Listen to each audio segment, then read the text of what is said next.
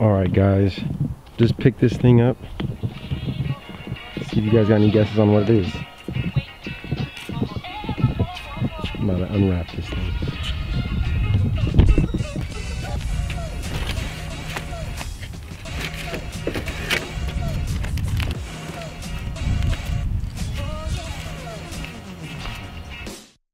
Say hello to Project Vert. This thing is a 1992 BMW 325i, and it has an M20. It has an Eisenman, or no, sorry, it has a Remus exhaust, or it has a Remus muffler. I'm not sure what brand headers.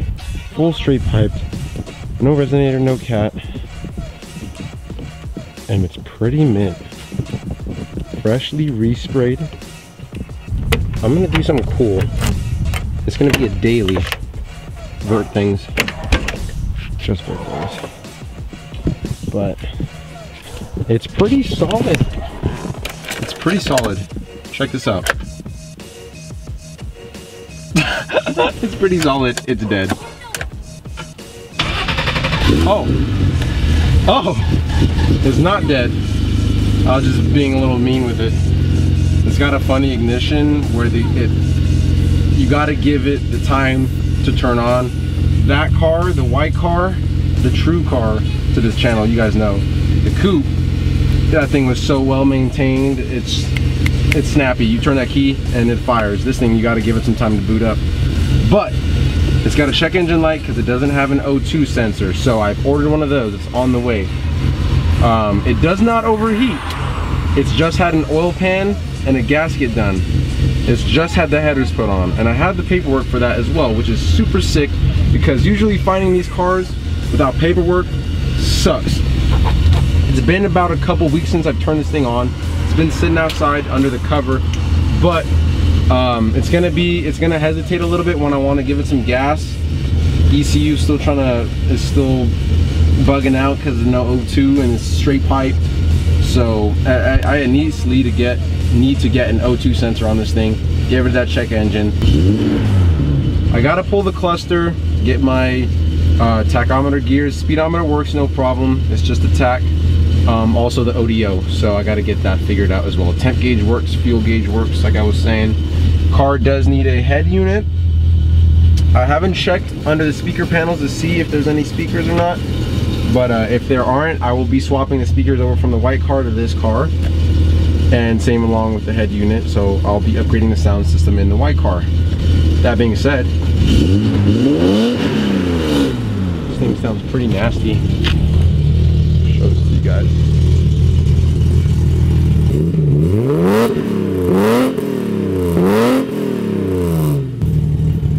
No smoke, nothing, no hesitation. Such a smooth revving car. It sounds perfect.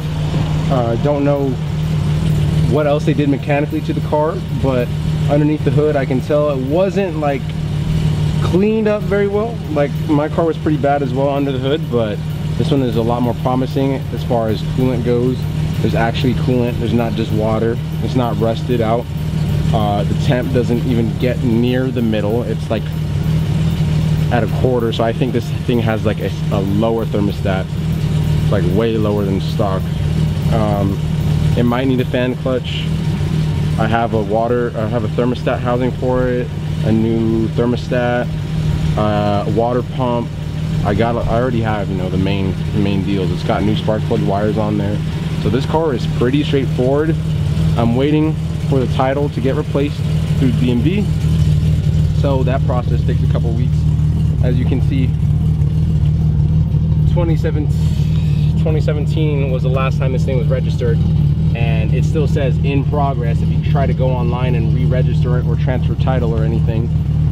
So that's going to be taken care of soon, hopefully. If not, I have two resources where I can get this taken care of, and I'll let you guys know on what I have to do. But let's go for a little ride.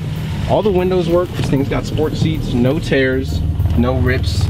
They were originally a tan interior color, and they've been dyed black, so that's why you can see they've got the dye wearing off, but the seats themselves are still really good. Need to get a new glass. That's like 15 bucks on Auto House AZ. It is an auto. Remember, I said it's gonna be a daily.